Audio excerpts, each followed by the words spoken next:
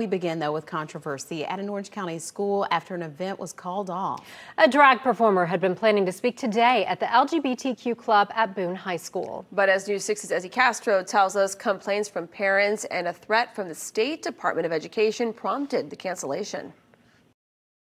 This was all brought up after the school district says several complaints came from parents here at Boone High School. Now, the principal says that this event has been going on for years and there's never been a problem until now. We have a high standard of morals and dignity here in Orange County for our public schools. New Orange County School Board member Alicia Ferrant says several parents from Boone High School were concerned about a drag queen meet and greet event scheduled for today.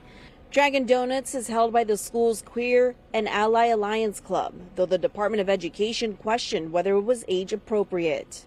The school's principal ended up canceling the whole thing after the state said any teacher in attendance could be investigated. Having somebody who does adult entertainment on the side, dressed in drag at an event, it was not during school hours, but at our school, is inappropriate for our children.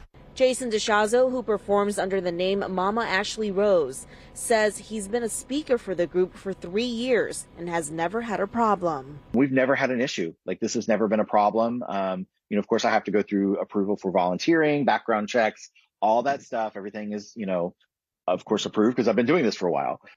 The principal did send a message to families yesterday about the cancellation of the event. He says that this was not a drag show, rather than an opportunity for students to receive a positive message. In Orlando, Ezzy Castro, Results News 6.